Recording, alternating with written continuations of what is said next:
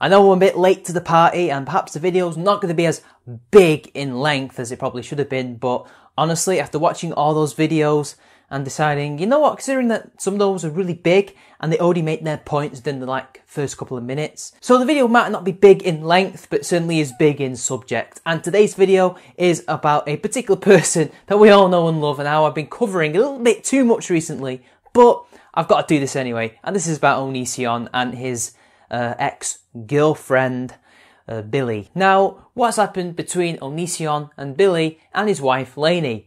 Well, it's interesting that you may ask that, and most of you already know about this anyway, but what happened was that there was a little bit of a disagreement, there was a little bit of domestic drama, and in the end, Billie was kicked out. They all split up from their weird little menage a trois, and now Billie's on her own. And Billie released a 6-minute video about the reasons why they split up and how Onision and Lainey essentially ruined her life, although mainly the blame was levelled at Onision. Now in it, she shows how Onision basically manipulated her, basically treated her like shit, and she was basically smeared and attacked for smoking weed, how her family are apparently druggies and drug addicts, again, mainly for smoking weed, and how that makes them bad people and that makes her a bad person.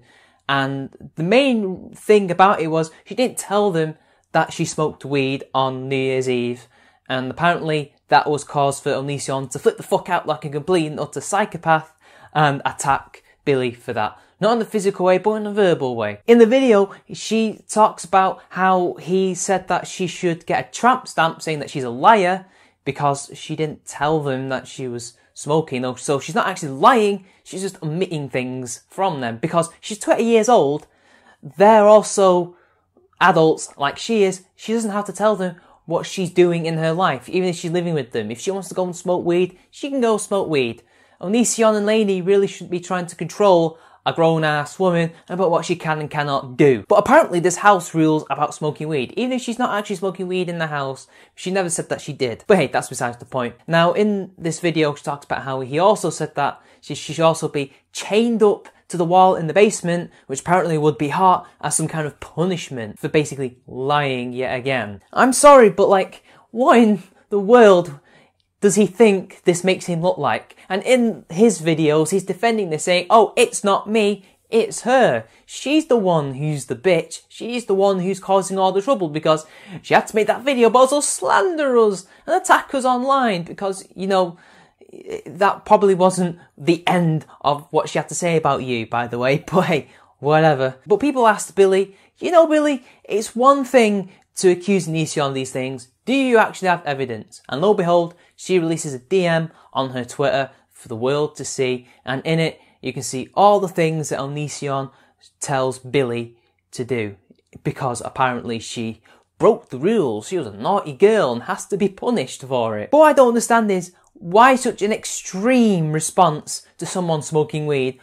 Why such an extreme response to her breaking house rules and other things that she apparently must have done to Onision and Lainey? Well, the answer is very simple, people. Onision is a control freak, and to a lesser extent, so is Lainey, as Billie doesn't seem to hold her in much high regard either, and seems to consider her to also be a waste of space and not worth her time, and also to blame. Although maybe not as much as Onision, who seems to be the main culprit here. When I look at the DMs, at first I thought, well, this is sounding like a very controlling dad. Like that kind of dad who won't let the girl have her boyfriends in the house, or at least to stay over, but he allows the girlfriends to stay over.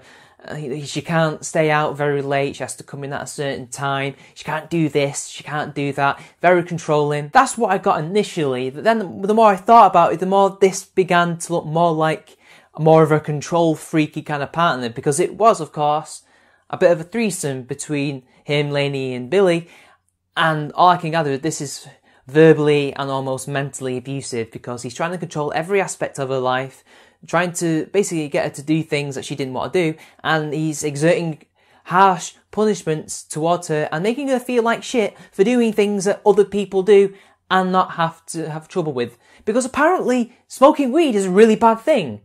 Having a family that smokes weed that doesn't harm anybody at all is apparently something low and disgusting that she has to be punished for that. She has to be smeared for that. She has to be insulted for that. This is Onision and Lainey trying to make themselves look like they're these squeaky clean people who are so moral and uptight and just so upstanding when really they're nothing more than control freaks who are attacking this girl because they can. They're controlling this girl because they can. And I'm, for one, I'm glad that she fought back finally, because look at them crumble. Look at them crumble. Now, a lot of people, after hearing these things from Billy, decided that they should also discuss his child and how he probably should be removed from Onision and Lainey. But I'm sorry, as much as we've seen evidence that he may be a paedophile or at most somebody who really enjoys teenagers, barely legal or not even legal, of course we can't necessarily prove it outright in a court of law. We don't know what he's like with his actual kids. Yes, he's very controlling towards women that he's in a relationship with or some kind of relationship with.